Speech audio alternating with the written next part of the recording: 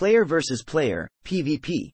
Combat becomes available when the player character is level 5, and it is only available to players who have pacifist mode disabled in the game's settings. Player characters invite other characters to duel by attacking, though these attacks do not deal any damage. Before patch 7.5, they dealt nominal damage. If the player being attacked fires back, the damage being inflicted between the two players is regulated, but only if there is a large level gap between them.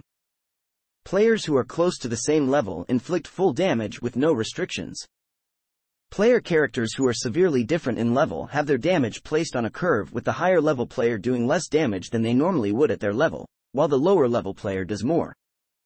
If the opposing player responds but then dies, they can seek revenge. If they kill the initial instigating player, they receive double the rewards.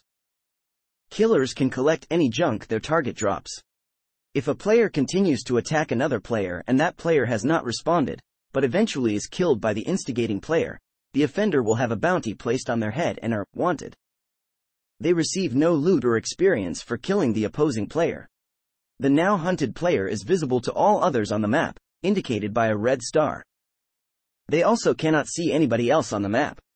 Killing the marked player results in higher than normal rewards.